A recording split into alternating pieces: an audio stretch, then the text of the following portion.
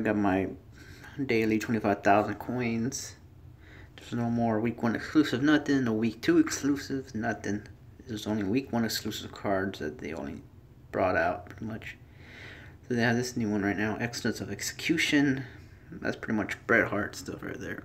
Hart family, Hart Foundation. Try open one of these then.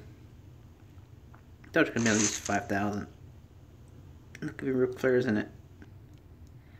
The Rock, Kevin Owens, Hilarious Visco, another Green Neville. Wow.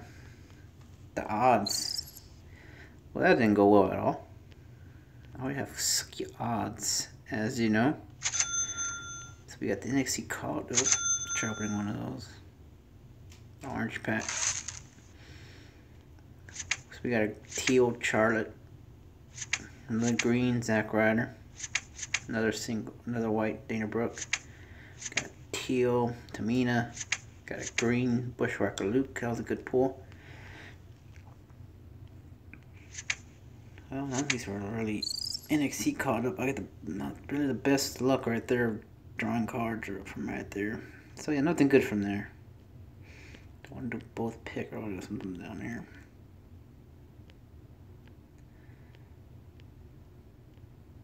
See if we get some more red or blues. Another Bray Wyatt. Another Kalisto. Another Seth Rollins. Another Mark Henry. Another Jim Ross. Man, bad picks. Very bad. Bad pack opening. My white duplicates, I guess. Pretty much a lot I have. Of course, week 1 exclusive. Sure, I have like 2 of them. Of course, I like to keep one. It's nothing really awesome, I'd say. Nothing at all. Let's expect some orange or the packs that they say you'll get them from, but nope.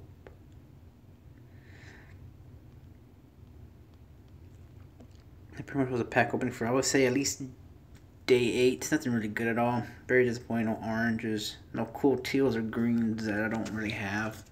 It's the same old white duplicates I have, pretty much. We don't have all whites. And I guess next I can go for is all green.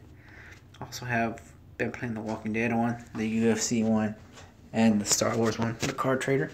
I'll collect all those on those since I'm pretty old to getting the other card traders, but I was brand new on day 1 getting the WWE Slam card trader.